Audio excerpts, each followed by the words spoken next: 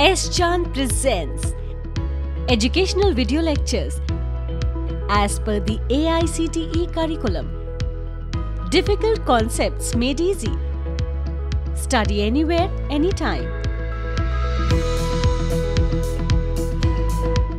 In the first part of the reaction mechanism, we have talked about substitution reactions and elimination reactions. Substitution and elimination often compete with each other, and which product you will be going to get depends upon the reaction conditions. Usually, the strong bases favor elimination, whereas the good nucleophile favors substitution reactions. If you have a protic solvent, SN1 will be favored. So, that depends upon how you look at the reaction conditions.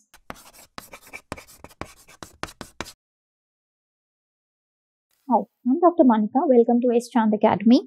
And for more information on such topics such as stereochemistry, reaction mechanisms, you can follow our book by S-Chan Publishing, the link to which is given in the description box below. Now, moving over to the second part, we will be talking about further kind of the mechanisms of the organic reactions. Let's take addition reactions into account first. So, whenever addition happens, nothing is going to be getting lost from the molecule, but something is added. So, addition reactions can be free radical, electrophilic or nucleophilic. So, electrophilic addition reactions happen usually on a multiple bond, say a double bond or a triple bond. The most common type of addition reactions which occur are the type of addition of hydrogen halides to the multiple bond or the addition of halogens. So, in both the cases, you can see that the negative part of the attacking species and as well as the positive part of the attacking species are getting added to the double bond. Here HCl is added to the propene. You can see the positive part of the attacking species. You can see the positive part of attacking species is H plus is getting attached to the more less substituted carbon, whereas the negative part of attacking species is getting attached to the less substituted carbon atom. So this is governed by a rule which is called as the Markovnikov's rule.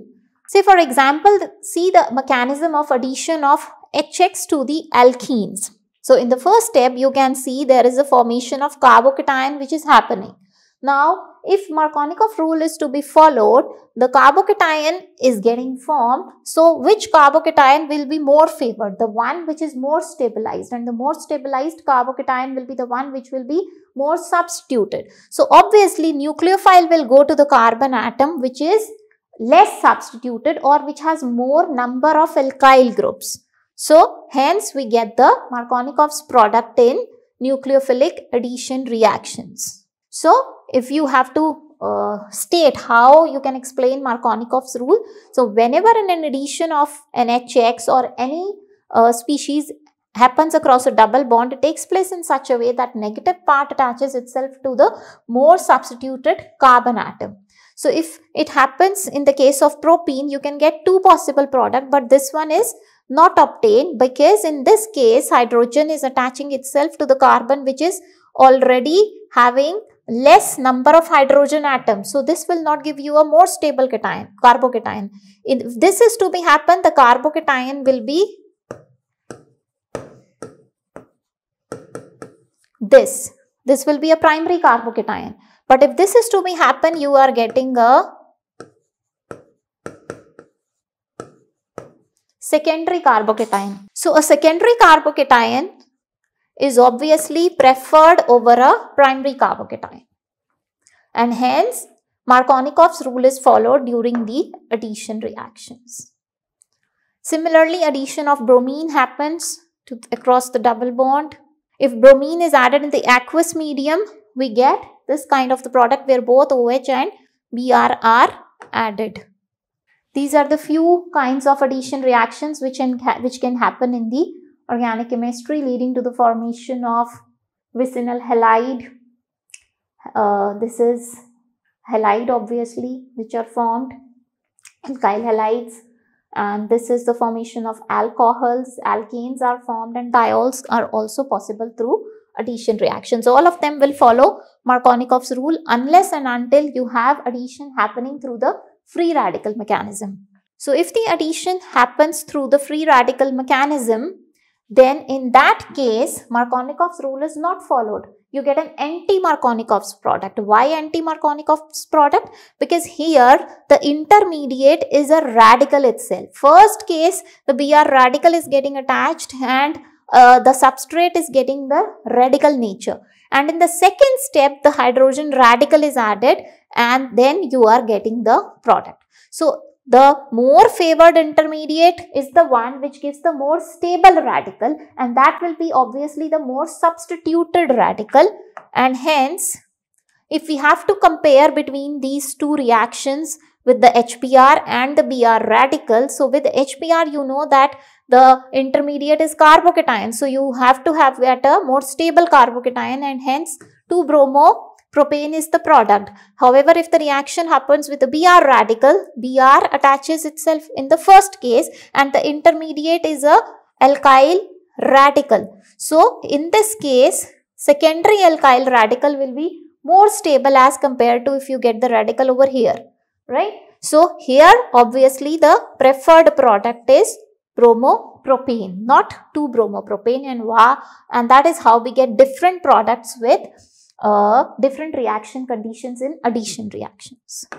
The last set of the addition reactions are encountered with carbonyl compounds. Whenever they are present in the presence of a nucleophile, the carbonyl carbon undergoes polarization, leading to the addition of the nucleophile over the carbonyl carbon, giving us the addition product. The most common example is addition of HCN to the carbonyl compounds. Addition reactions in carbonyl compounds is also a way of purifying them. This also we have discussed in another set of our lectures on aldehydes and ketones, where we have discussed the addition reaction of carbonyl compound with sodium metabisulfite, and I have told that the product are crystalline white solids which can be used as a way of purifying the carbonyl compounds by reversing the reaction. These are the few examples of nucleophilic addition reaction on carbonyl compound using ammonia derivatives. The importance of these reactions is that these products are widely used in organic chemistry or pharmaceutical industry or in any sort of commercial purposes. They give imines, oximes, hydrozones and semi-carbozones. And in all these reactions, the NH2 is attacking on the carbonyl compound and we are getting the corresponding addition product. So with this we come to an end of the part 2 of our lecture on reaction mechanism, and in this we have talked about the basic types of reaction, electronic displacement effects, substitution reactions, various kinds of them, nucleophilic, acyl and free radical. Similarly, we talked about elimination reactions, their mechanisms, and the competition between Markovnikov's and Antimarkovnikov's addition was also made clear.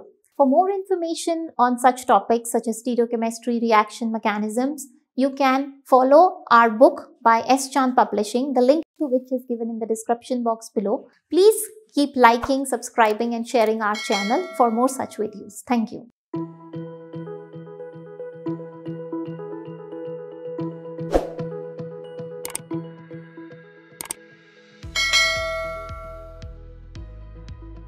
All rights reserved. This video has been prepared for educational purposes only. No part of it may be reproduced or copied without the permission of the copyright holder.